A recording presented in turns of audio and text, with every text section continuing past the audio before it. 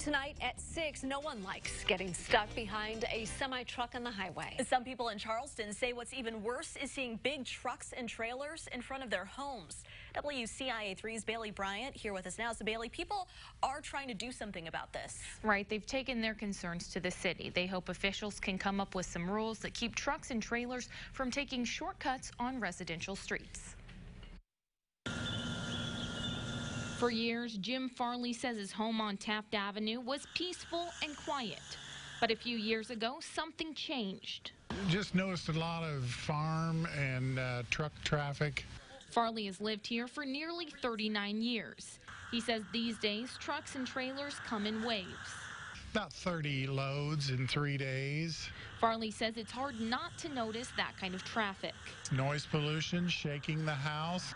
But his biggest concern is Taft Avenue itself. I'd just like to see him rerouted and out of our, not come across Taft Avenue, possibly break it down. Farley says residential streets like Taft weren't built to carry that much weight.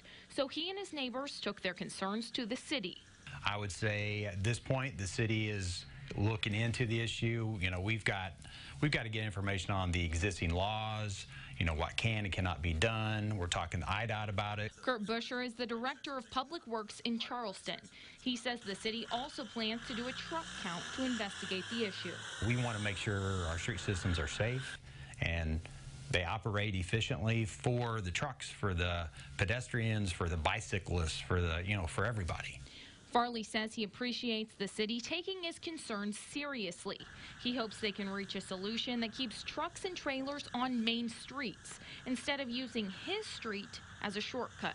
And I know Lincoln Avenue is busy and they don't want to go across Lincoln Avenue. I mean, it's just tough that they have to come up through here,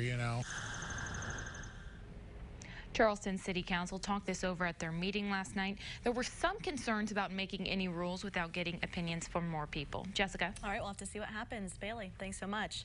Now, in this story, we focus on Taft Avenue, but there's also a residential shortcut on 4th Street. Trucks can use those routes to get to Lincoln Avenue or to 18th Street.